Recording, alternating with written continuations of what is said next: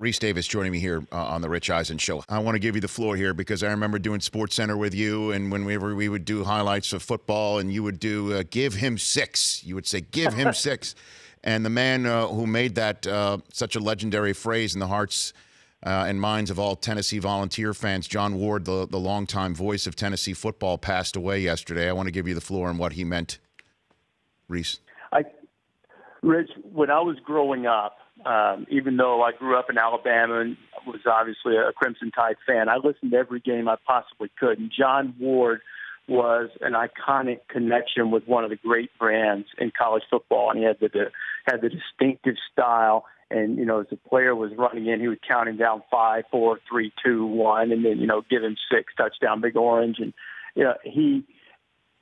In an era when we didn't get to see every game and see every move, the voices, the play-by-play voices of different schools, they were your connection.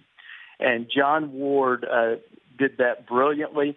I loved listening to him. I loved the distinctive phrases that he used, and he had, the old school kind of a gravelly voice that was perfect for Tennessee football, and certainly he left his mark, and he'll be missed. And I look forward to dropping a couple of John Wardisms on game day this year as a tribute to him. The Rich Eisen Show, weekdays at noon Eastern on Audience.